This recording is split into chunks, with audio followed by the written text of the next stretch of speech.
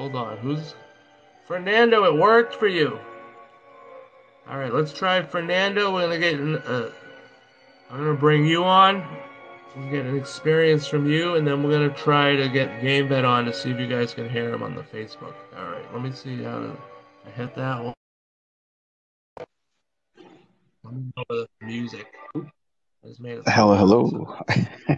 Hey, what's up, Fernando? Not much, not much. So over here, I'm at the east side of the states. So it's 11:14. But a few years back, when I think I was in high school, and I was with one of my good friends. And uh, just quick thing, you guys can hear me? Yeah, sounds good. I Oh, can the chat. perfect. Perfect. Yeah, Anybody in the chat want to let us know? That'd be great. But I can hear you fine. perfect. Yeah. So the weirdest thing happened. Uh, so I went over my friend's house for the summer. I was with him for about like 2 weeks or such for my summer vacation. And, at that time, he lived out in Long Island, New York. And his parents had a big property. And in their backyard, they had like a private trail, you can say, where they can walk. And it went deep in the woods. So one afternoon, his parents were home. They're like, hey, why don't we go for a walk in the woods? Because it was beautiful. And I think it was near fall. No, no, it wasn't fall time. It was summer, my bad. But it was a nice summer night. And so we went to the back of the trails and we were just walking. I was walking with Cody, who was my friend.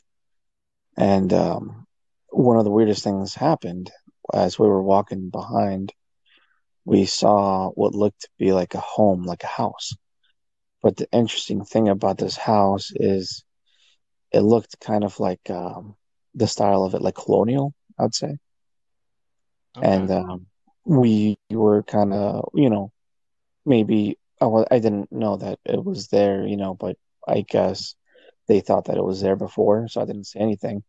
I was just kind of like, "Oh, look at the house," and they're like, "Yeah," and they seemed kind of intrigued by it, but then they kept walking, and then a good like hour and a half from walking, we turned back, and the sun was setting down in a little bit, so we went the same way we walked, the same trail, and I kid you not, the house was gone. Like the whole building was gone. Me, Cody, Cody's mom, and his dad. We all looked at each other and we're like, all right, guys, let's just head back home. We're like, what the It was like one of those things that it's like I'm getting a little bit of chills just thinking about it. It's like the Twilight Zone.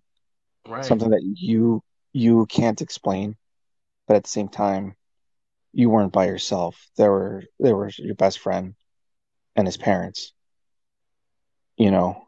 You have Oh, witnesses. Yeah, I mean, yeah, yeah. No, and till this day, I bring it up to my friend Cody and like, oh yeah, Dominic, the guy in the comments. Yeah, it's I don't know if it was like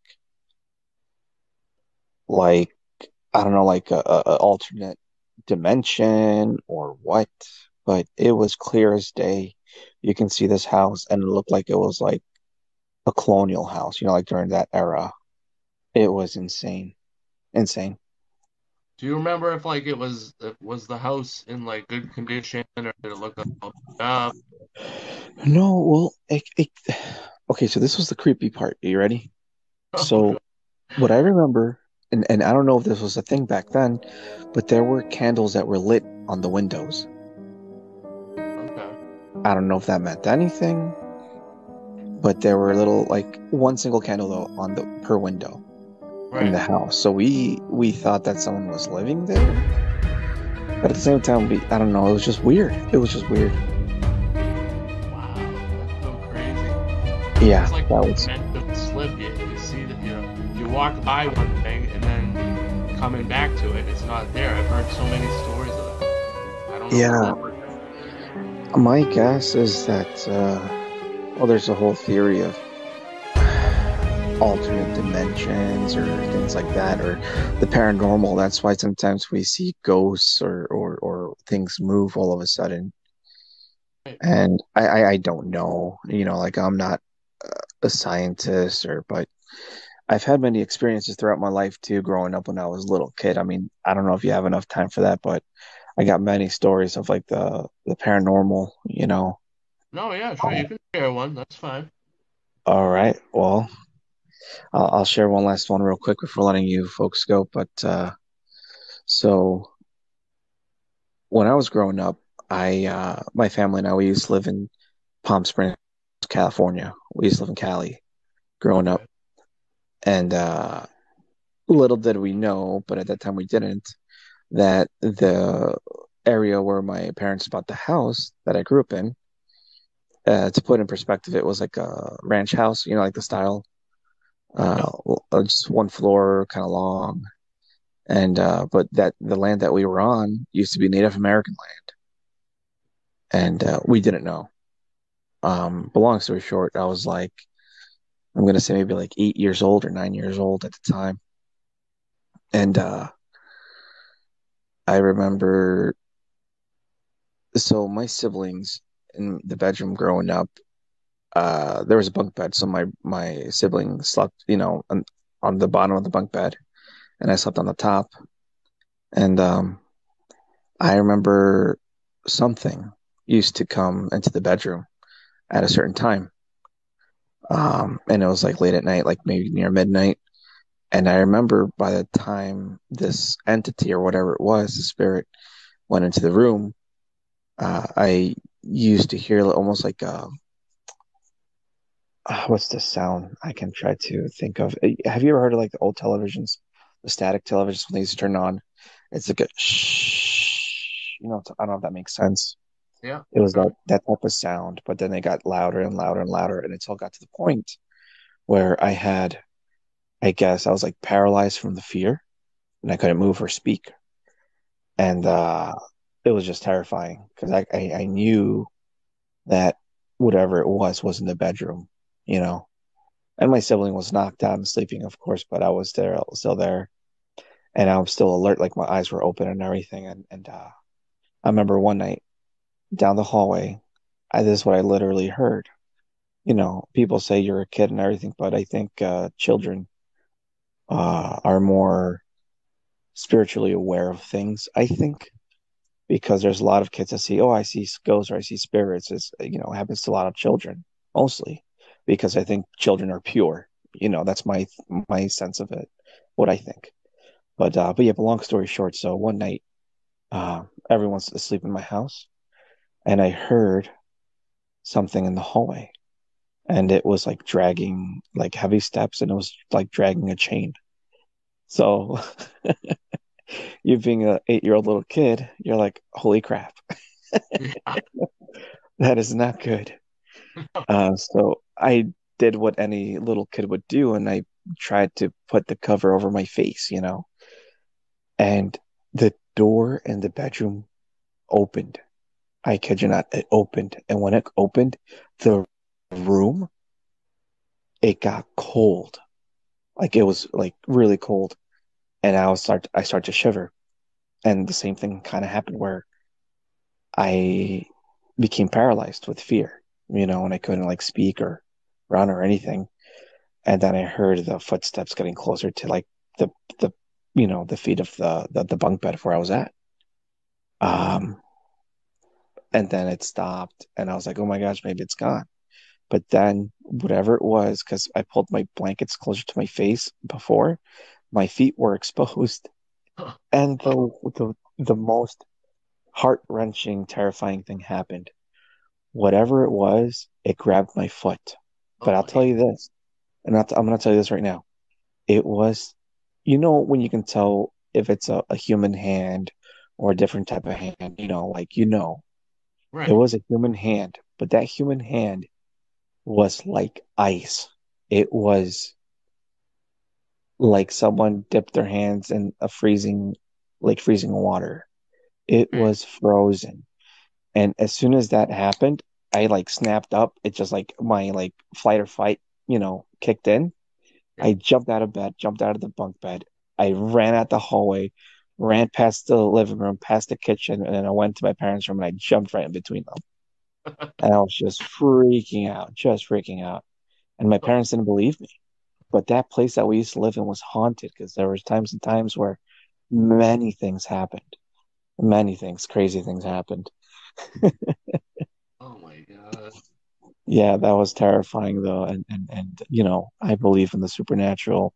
It does exist, paranormal, but when it comes to it, like, you know, I think there's more things that we haven't discovered, you know. Oh, right. Oh, absolutely. I believe that.